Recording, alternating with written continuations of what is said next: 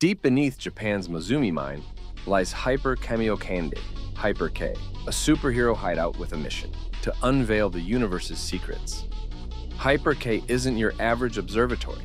It's a colossal magnifying glass for studying shy particles called neutrinos. With a detector nearly 8 times larger than its predecessor, Super-Kamiokande, Hyper-K is primed to capture even the faintest cosmic whispers. Shielded underground, it has pristine vision. Thanks to a clever trick involving Cherenkov radiation, Hyper-K is no lone ranger.